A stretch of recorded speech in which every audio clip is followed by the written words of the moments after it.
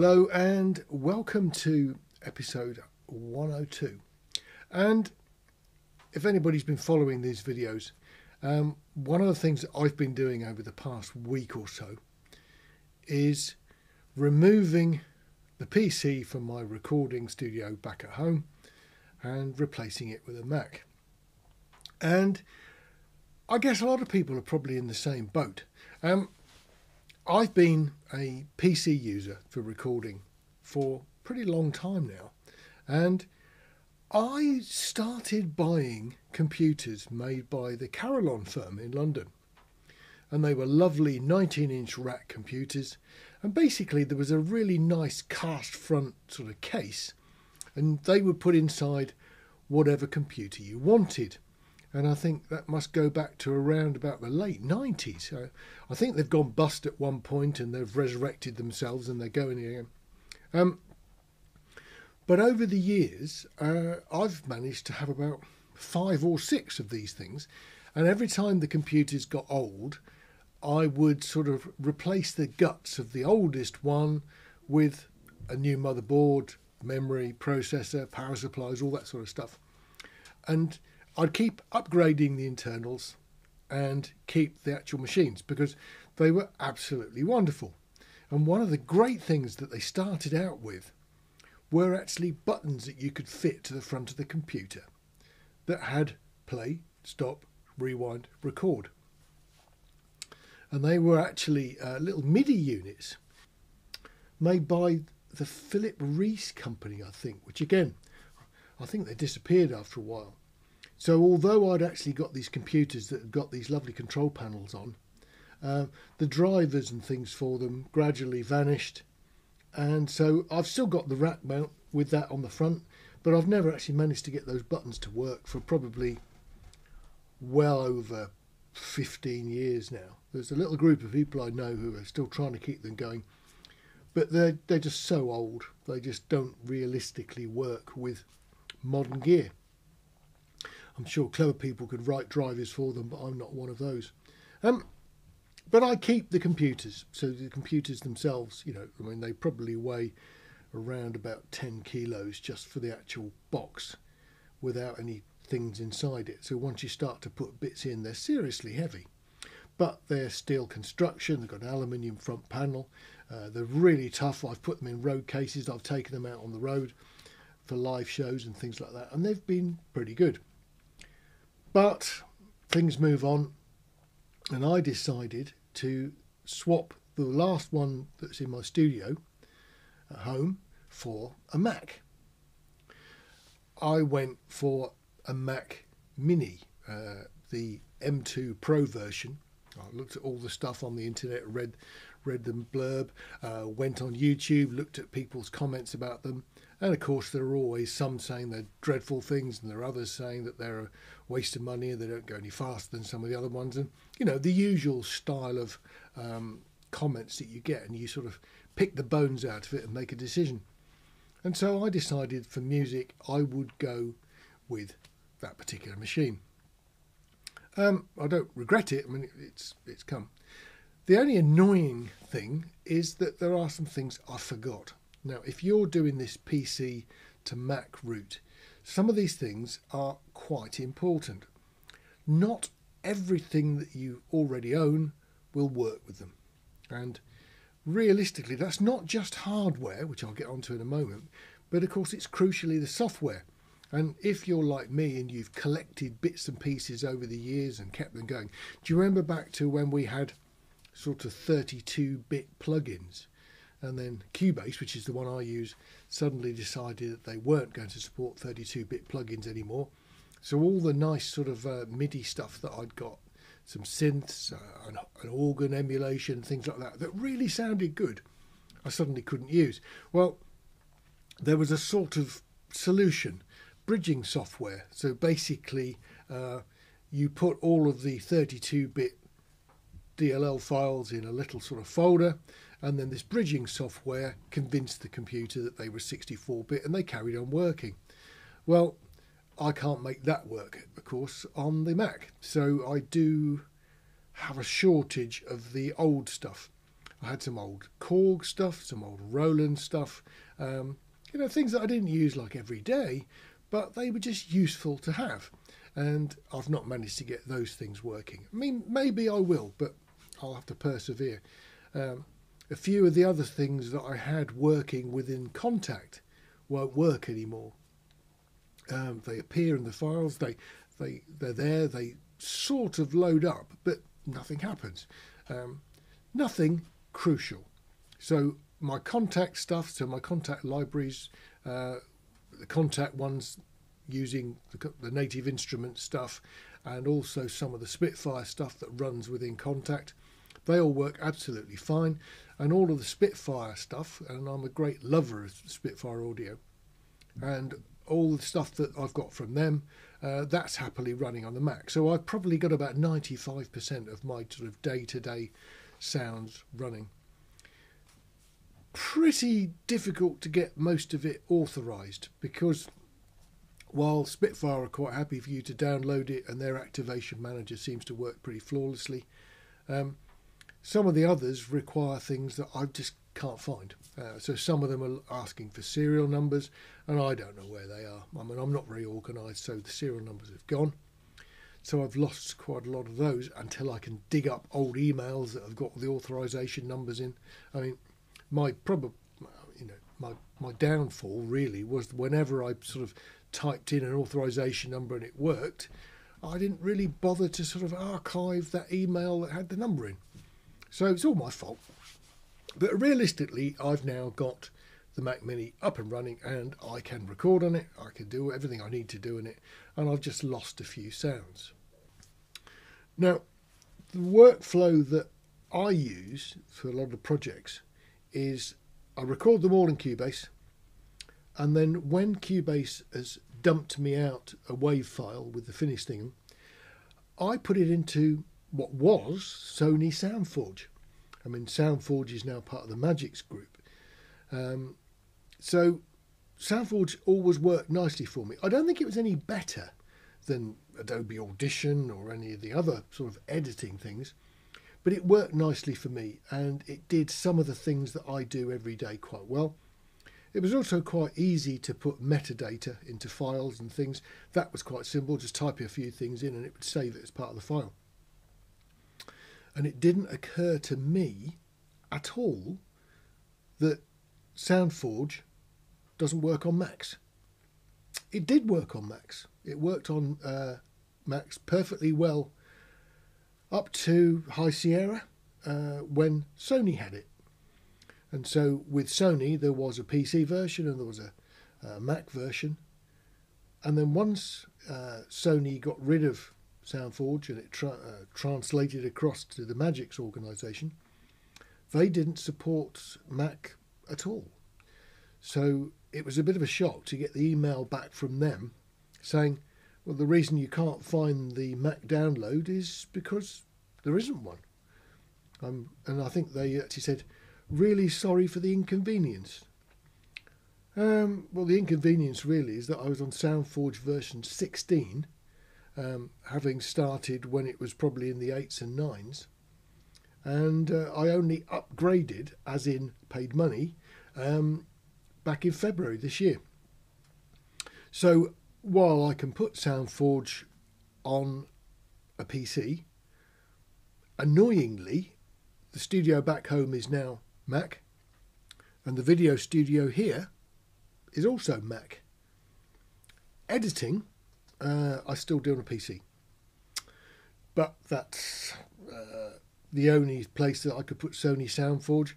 And realistically, when I'm doing video editing, I use Adobe Audition because it integrates really well with Premiere. So in Premiere, I can look at an audio line, take that track, right click, and it says edit in Adobe Audition. I can put it into Audition, I can do the tweaking I want, close it on Audition, and it reappears back in Premiere, and it's all updated and all done. Sound Forge would mean rendering it out, rendering it back in again, and that would mess up things like sync and stuff like that. So I guess I just have to forget about Sound Forge, which is a bit of a shame. Now, going back to the hardware side of things, in my studio back home, I was quite happy with the PreSonus FirePod that I got. It's an FP10. It's quite old, elderly, call it what you like, but it's got the sockets on the front, which is nice. It's also got fairly clean preamps. I like that. So I sort of got settled down with it, and I actually quite liked it. I just couldn't get it to work with a Mac. There's two sides. The first problem I had was, of course, that it uses the full-size large Firewire connector. So to get that into the Thunderbird socket on the Mac Mini meant 3 adapters. And while it sort of appears to work and the Mac can see it, it doesn't. So the Mac cannot seem to talk to it, not the Mac Mini. Now, oddly, I've brought the PreSonus from home with the Mac Mini, and I've stuck it in the studio here. I've swapped the unit that was in this rack here for the PreSonus that was in my home studio. And the computer here is a fairly elderly iMac. I think it's 2018 vintage, 2019 maybe. And it's got a socket on the back, which means I can remove one of those adapters, and basically it's the modern current one to the previous version one. So instead of being the Thunderbird style USB-C size type connector, it's the older, the chunkier one with a little slot in it. And I plugged the PreSonus into that this morning. It picked it up straight away, and Cubase is running on this computer here perfectly happily with the PreSonus FirePod. So I've sort of got ups and downs. I could still use that here, and it's just going to live here working in this system here. And the Lexicon Omega that was here, that I had before, the only reason that was here on the Mac was, again, because drivers were stopped for that, and despite the fact that I quite liked it as an interface and it sounded nice, I couldn't use it on a PC. There's no way I could actually make it talk. The drivers, in terms of old products with the Lexicon Omega, were discontinued, and so that was that. So this sort of swapping from computer to computer is nowhere near as trouble-free as I thought it was going to. And realistically, it's taken me getting on for a week.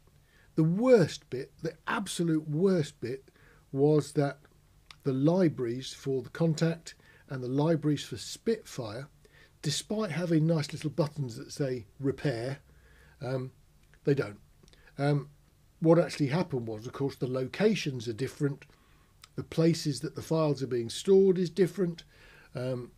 So having all of the files I thought safe on my drive wasn't any good. I got a couple of drives with the machine can access that's got all the sample libraries on, and I assumed I could just click on a repair button, it would find the new location, install them. No, I had to download every single thing again, and I've got a fairly fast fibre connection, but it still took forever. So despite having, probably 3 terabytes or so of files sitting there perfectly happily on a hard drive, I couldn't make them actually do that and lock in together. So really all of them, it was a reset, a re-download, and saving it in the same place. And it actually worked.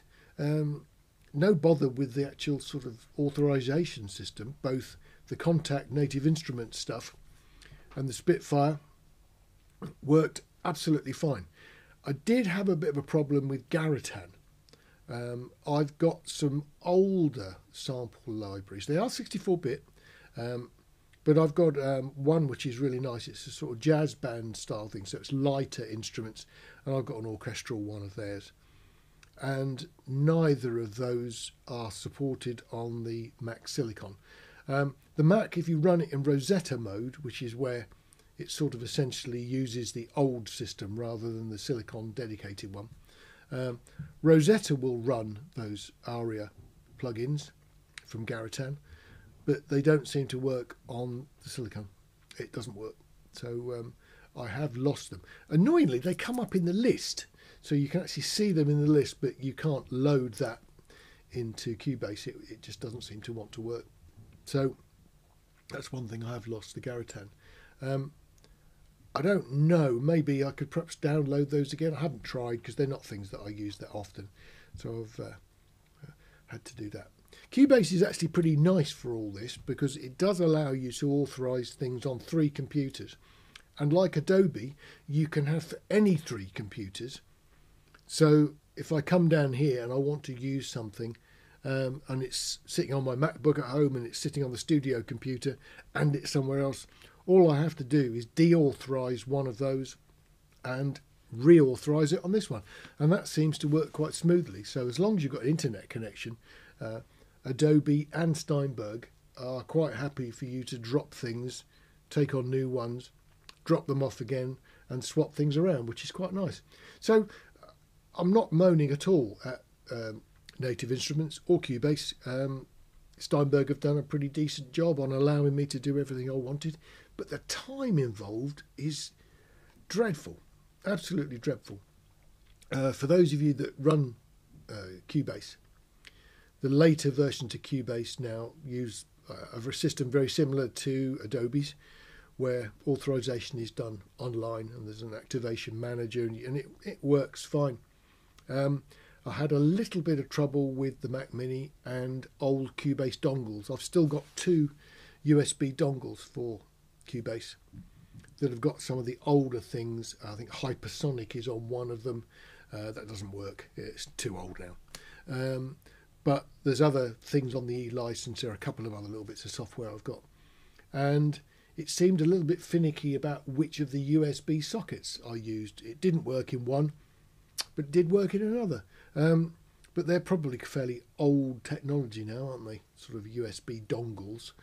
So the new licensing system is much better. I had people sort of moaning about it, but I've got nothing but praise. It works flawlessly for me, working across 2 different locations and 1, 2, 3 Macs and a PC. So I can go from one to the other without any bother. So if any of this is helpful, if you're thinking about migrating from a PC to a Mac, just keep some of these things in mind. It isn't as seamless as you might think. Everything's available to download.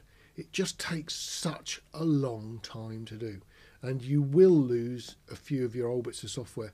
If I find a workaround these things and I can manage to get some of the old stuff working, I'll let you know. But if it's not reasonably modern vintage, you're going to struggle a little bit, because the system isn't designed to cope with plug-in systems from 5 years plus. And of course, if like me you're an ex-Sony Sound Forge person, Magix can't help you with a Mac. So that's worth mentioning, because I really didn't know that. I'd never noticed that there were no Mac versions available, because if you're a PC user, you don't get a chance. You don't bother to look at the Mac stuff, do you? So that's what I did. So there we go. It's not exactly pain-free, but that's my pathway through it so far. Anyway, if it's been at all useful, just subscribe, give me a thumbs up, then I'll know that you actually liked it and you don't mind these sort of talky videos, and I'll do some more. Anyway, see you on the next one. Look after yourselves. Take care.